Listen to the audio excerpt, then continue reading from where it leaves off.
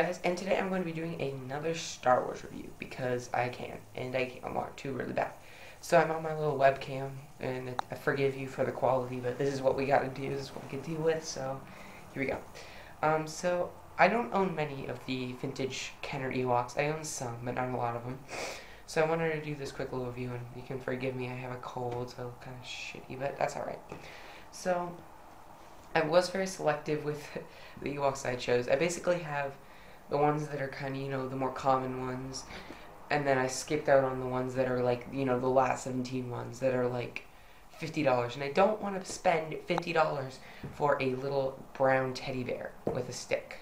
No, not happening. So I'd rather buy last 17 Man or something like that. So these are my Ewoks. So I'll start maybe order of release. So Chief Chirpa and Logray were the first ones, and then later they made Wicket and Tebow. That was part of the Wave 2 Ewoks, and then they made Poplo and Rombo, which were kind of the swing ones, I think, or something like that, and then they made Warwick and Lumat for last 17, if I recall. I don't remember.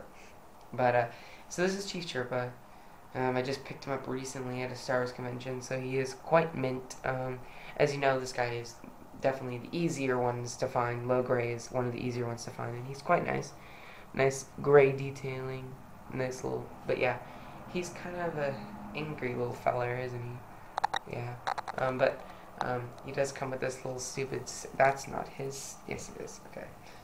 Second guess myself again. That's his stick. It looks like a little bone. So yeah, there's Chief Chirpa, leader of the Ewoks. Next, this one is Logray. And the first couple ones just all seem to have this really angry...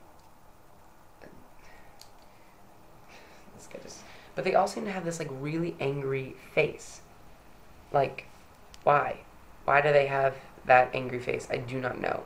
But yeah, Logray was kind of nice. And they never seem to get the color right, because this one's pretty nice. But the recent vintage collection one made him look too brown, and I didn't like that. But this one's quite nice. Striped. This is one of the first Ewoks. He's pretty cool. He's got his little handbag and his little tribesman stick. I think he's the Menace Man or something like that. So there's that one. Finally, we have, for our Wave 1 Ewoks, I don't have Wicket because he's $25, and I don't want to pay that much for one that's not even, like, big and chunky like these guys are. He's like a little tiny midget, and I don't want that. Stupid. But this one is Tebow, and for the life of me, I can't get this stupid weapon to fit in his dumb hand. Like, look, it's ridiculous. It's thicker than his hand is, so he can't ever hold it, and it just pisses me off. But yeah, there it is. I got it. Whatever, screw it. But he does come with this stupid little, axe. Stupid, whatever. But yeah, he's quite nice. I like him. Quite cool. He's got some nice detail on his cap. This is definitely one of the better ones. And by Wave 2, they smartened up and they gave him a neutral looking face. It doesn't really look like Tebow that much. They kind of got it wrong. But you know what, it's fine. But why don't the heads turn? Ever wonder that? But finally, we own the only last 17 Ewok that I managed to acquire, or wanted to buy, in that matter. And that is Poplo. If he just... Whatever.